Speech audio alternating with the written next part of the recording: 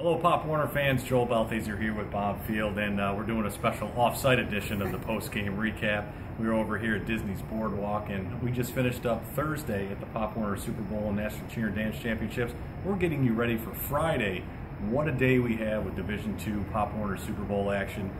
But also, at the same time, we have a very special guest joining us, ESPN Sports Center. Yeah, that's going to be very cool. They're going to do it for the first time ever. They're going to be live from the ESPN Wide World of Sports complex from, I believe, 11 a.m. until 1:30 p.m. You can see this on ESPN. Don't miss it, because they've got some of their top people on it. Should be some very interesting features. And bingo, it's right at the heart of Pop Warner National Championships. 11 a.m., the first ever Sports Center at the Pop Warner Super Bowl. Catch it live if you're at home, or if you're here, stop by the set and see everything as it unfolds. We had international games that were great today. It was very interesting to see some of these teams that are really starting to get very good. It used to be that Canada kind of, dominated that, but Mexico won one of those games against Canada today. I think the Canadians split, which is fine. We had a team from Dubai. We had a couple of teams from Mexico. That area of Pop Warner is growing quite a bit. Tomorrow's going to be very interesting. We have a bunch of visitors with us from the Chestnut League in Japan. They've come all the way over here, and they're with us for the next couple of days.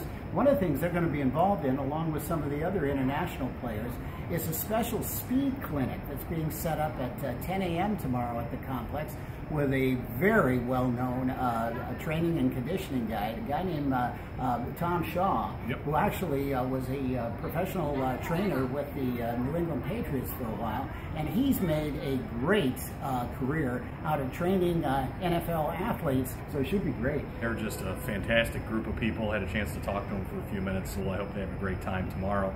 Today we also had the ESPN3 live broadcast, the PW4 Pop Warner Cheerleading Championships, and that went phenomenal. But also, we had something else going on in the morning. What about dance? Yeah, but what about dance? I tell you what, it was fantastic. You saw all these girls in all these fantastic costumes. Not just girls, because there are guys too on some of these squads.